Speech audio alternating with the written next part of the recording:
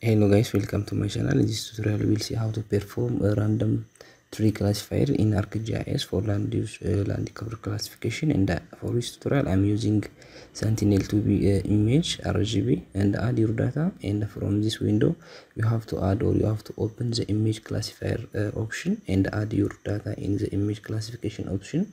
And I have added my image, and then open the training manager, sample manager, in order to create sample or representation sample for each classes. And here, for example, I have created for land use of land class of built up area, and I have identified around 5 land cover classes from this image.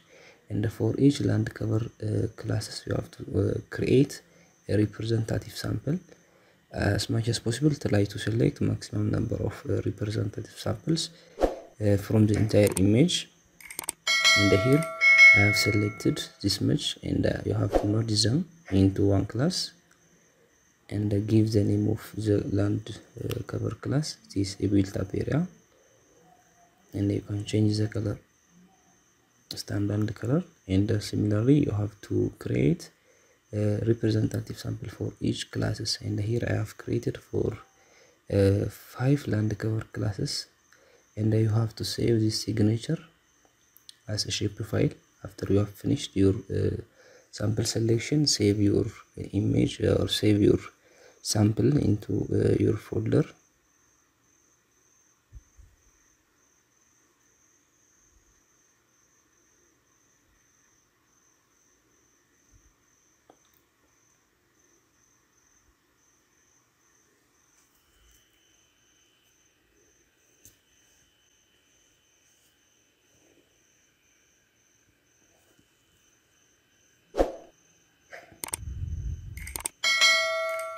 I have saved my image. And here if you want to do the supervised classification, which is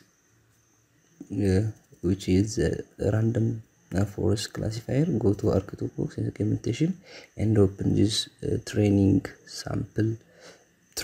random tree classifier, and add your input image.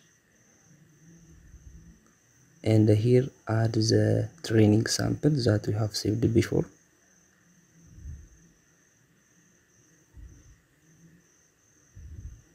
And provide your output file location.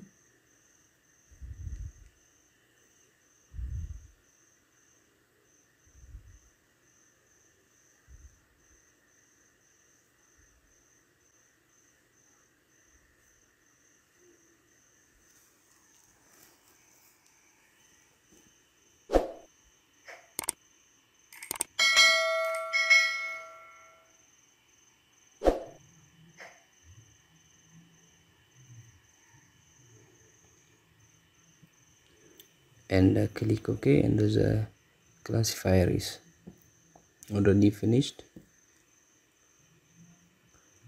Then after, go to this classifier raster tool, and then here add the input image or your original image, and here input the RT or the classifier or random forest classifier, and give again the output file location and output name.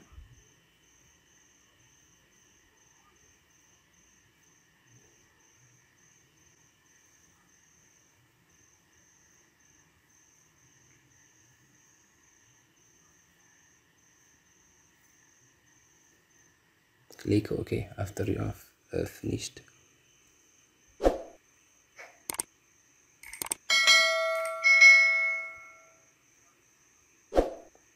So this is the output image, which is a classified image. You have 5 classes, which is built up forest, wetland, grassland, and farmland. You can change the color for each land cover classes, and it seems more accurate classification when you compare it with the original image. And you can do accuracy assessment in order to check how many pixels match with the ground truth. you can just analyze your classification by using swipe tool in order to make a visual interpretation of the image, or in order to see how many of the pixels are correctly classified. And you can improve your classification just by making appropriate selection for the samples, representative samples, and selecting much more amount of samples, and you can perform the accuracy analysis. And thank you for your time, and don't forget to subscribe to my channel.